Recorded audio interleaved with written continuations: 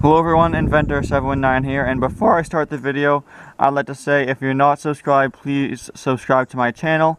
My next video is going to be a contest giveaway video, and if you enjoy this video, please give it a like, and if this video gets over 1,000 likes, I will be sure to give away a prize of substantial value and coolness. So please stay tuned for that and subscribe so you won't miss it. Enjoy the video.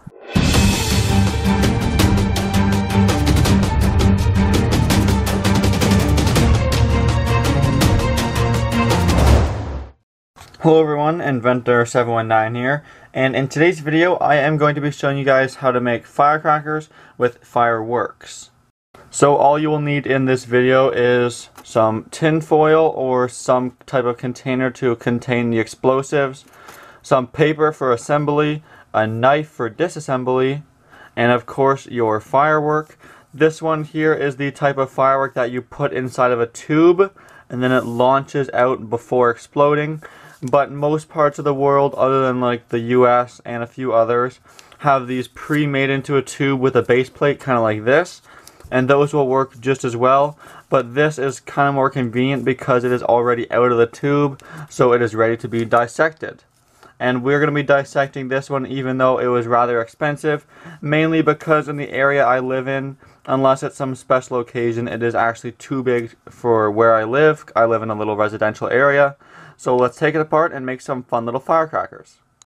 Just for a size comparison, here is the firework we're taking apart, and here is your standard 2-inch firecracker. As you can see, there's quite a big difference. This one barely weighs anything. This one's probably a solid ½ pound. Let's take it apart.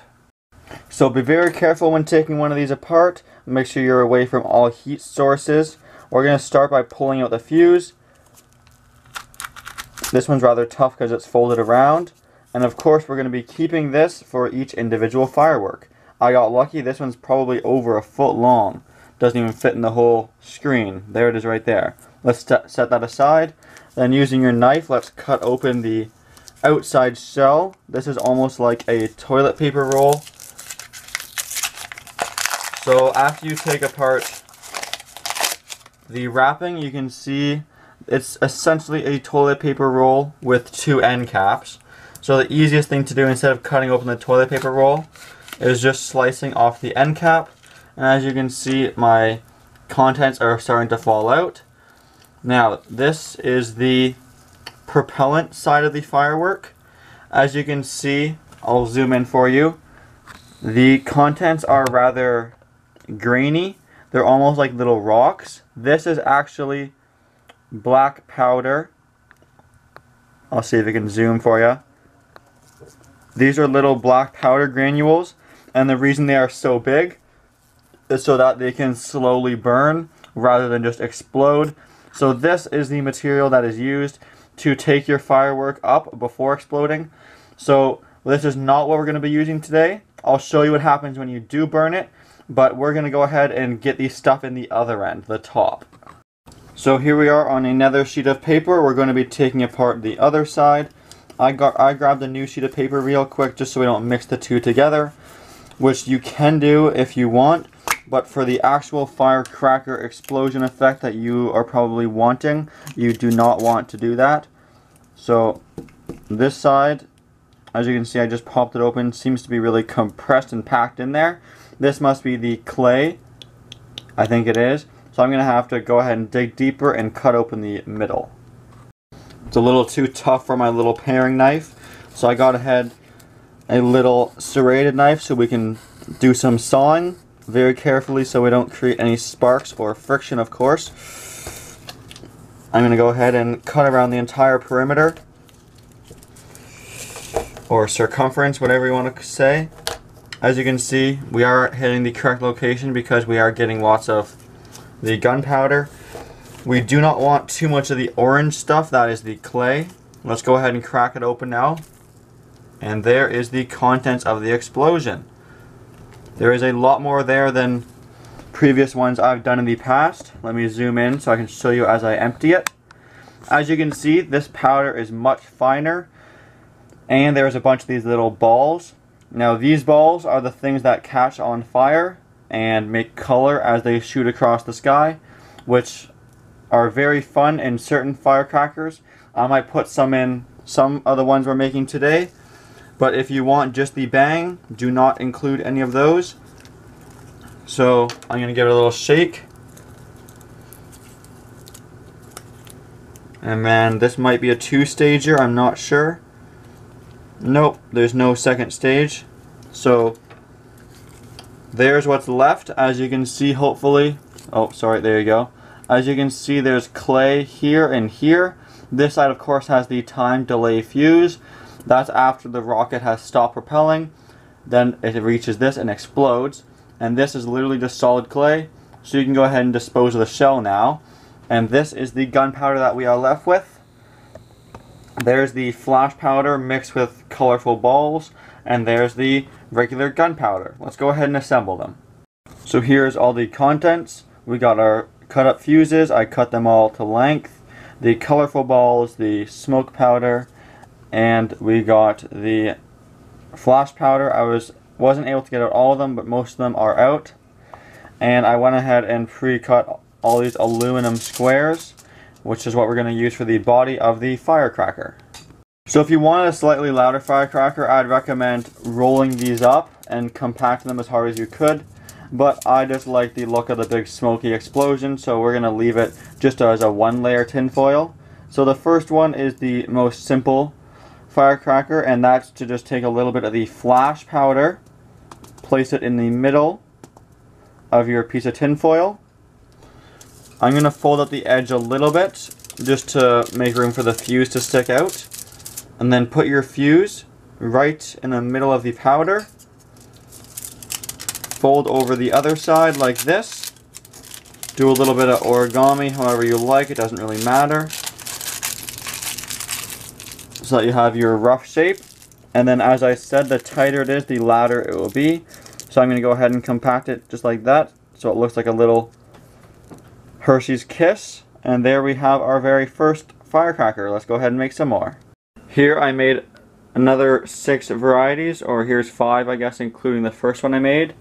So here is flash powder mixed with the color balls.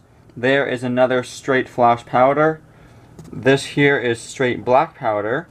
That's black powder plus color balls. And there's black powder plus flash powder.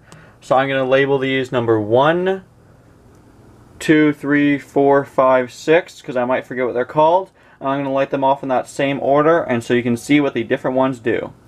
There's the final products, 1 through 6. Let's go ahead and light them off. Alright, so here goes the testing. I'm going to be doing them in order from 1 to 6. First I have a standard issue 2-inch cracker for comparison. So this is just the red regular issue firecracker. The beer cans for damage report.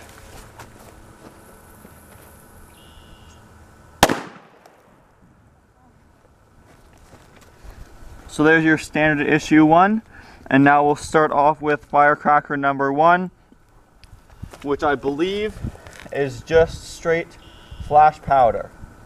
I'm also burying it in a little bit of ashes to make the explosion look cooler.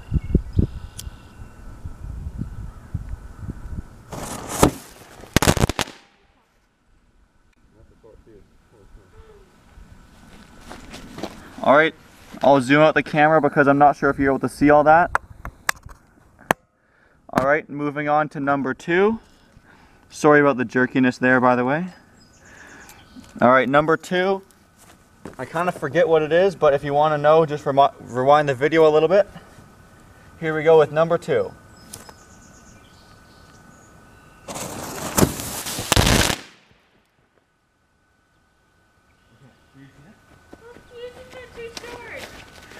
Okay, number 3. The reason the fuse is so short is because I cut all the fuses from the one firecracker, and it's fast burning fuse.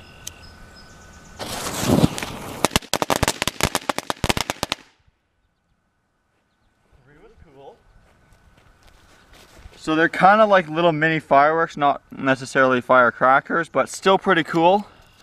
Here we got number 4. This one's rather large. I don't really know what it's going to do, to be honest.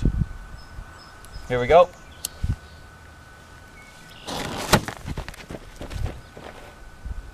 this blow up? Alright, 2 more. Here's number 5, which I believe is just straight colorful balls, which should be exciting. Are we ready? Just in case they go flying.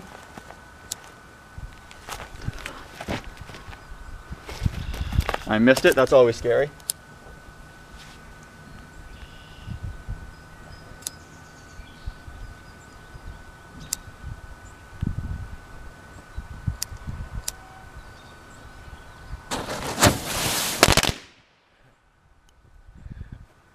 Alright. One more, which I believe is a mixture of flash powder and black powder. This is number 6. Here we go.